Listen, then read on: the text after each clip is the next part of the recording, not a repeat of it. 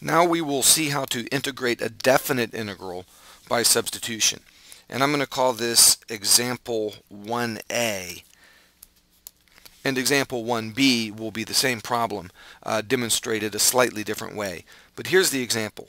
We're going to evaluate the integral from 1 to 5 of 2x minus 5 to the power of 3 dx.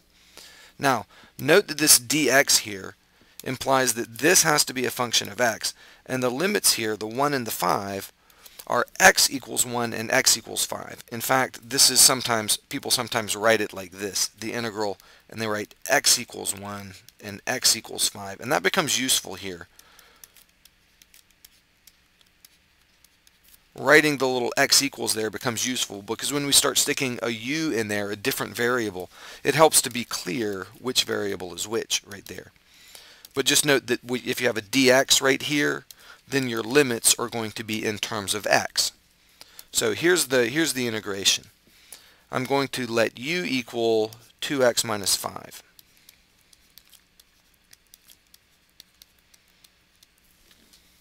Okay, so let's take the derivative of u. Du dx will simply be 2, and then let's solve that for dx. Algebraically, dx is going to be 1/2 du. Now let's rewrite our integral here. This is the integral from x equals 1 to x equals 5. The integral is now in terms of u. This is u right here. Remember, u is 2x minus 5. So in my original integral here, I have u cubed. And my dx right here is 1/2 du. So I have u cubed times 1/2 du. And let's rearrange that a little bit. Let's just put the 1/2 out front. And that's a step you could probably do in your head, and that's fine. 1/2 times the integral from x equals 1 to x equals 5 of u cubed du. And that's not too hard to integrate. I'll scroll down here, have a little bit more room.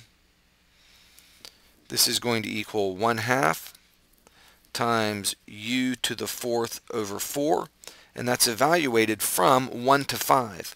But let's write x equals 1 to x equals 5, and that's important to note that the limits here, 1 and 5, are in terms of x, not in terms of u, because our function is still in terms of u. We can't plug in x equals 5 and x equals 1 here, because that's not an x. So we have to substitute back in for u right there. And remember, up at the top, u was 2x minus 5, so our integral is now 1/2 times 2x minus 5 to the 4th over 4. All I did was substitute back in for u right there, the 2x minus 5. And this is evaluated from x equals 1 to x equals 5. And then we can just plug in the numbers and evaluate. So let's do that. This is going to be 1/2 times, 2x minus 5. If x is 5, then that's going to be 10 minus 5 to the 4th over 4 minus, and now we put the 1 in there. If x is 1 right here, then I have 2 minus 5, which is negative 3 to the 4th over 4.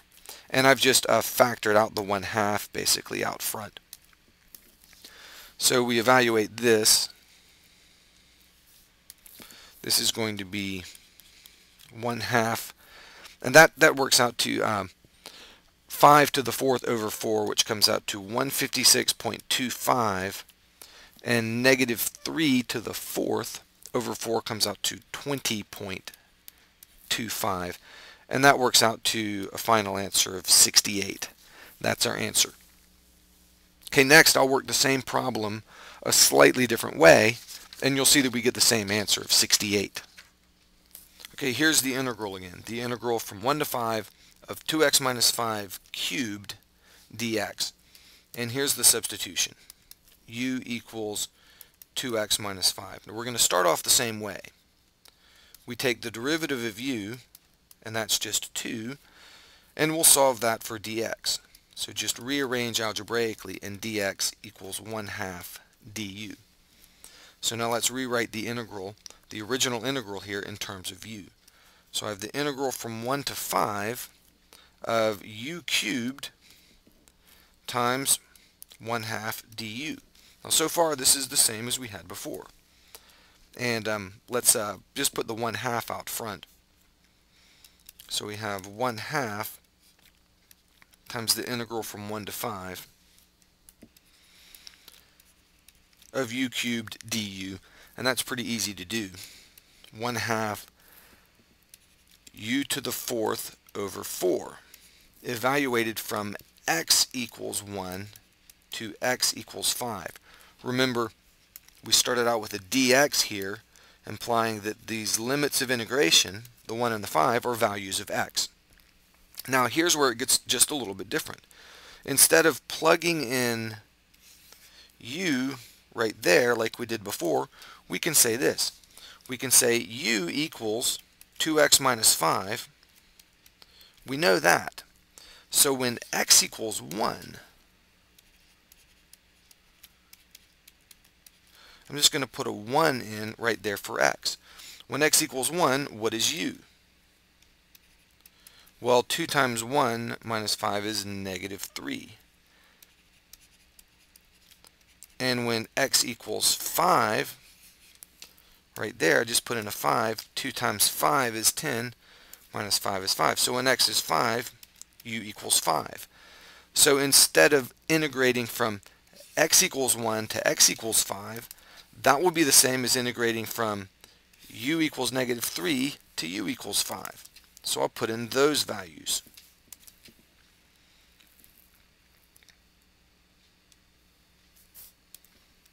So I'm going to have 1/2.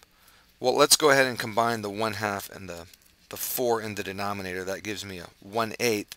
And then I have u to the 4th evaluated. So instead of x equals 1, I'm going to use this fact, evaluated from -3 up to x equals 5. I use that fact. So this is u to the 4th evaluated from u equals -3 to u equals 5. And that's not too hard to do. Just put in the numbers. 1/8, and then I have 5 to the 4th minus -3 to the 4th. And that's 1/8 of 5 to the 4th, which is 625, minus 3 to the 4th, which is 81, and 625 minus 81 is 544, and 1/8 of that is 68. So we do in fact get the same answer. And the only difference in this method and the previous method was right here.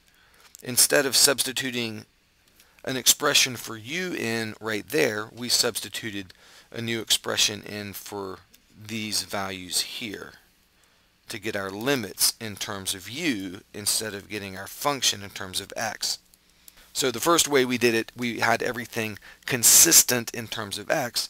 In this case, we made everything consistent in terms of u. And either way is okay, and both methods, of course, lead to the same answer.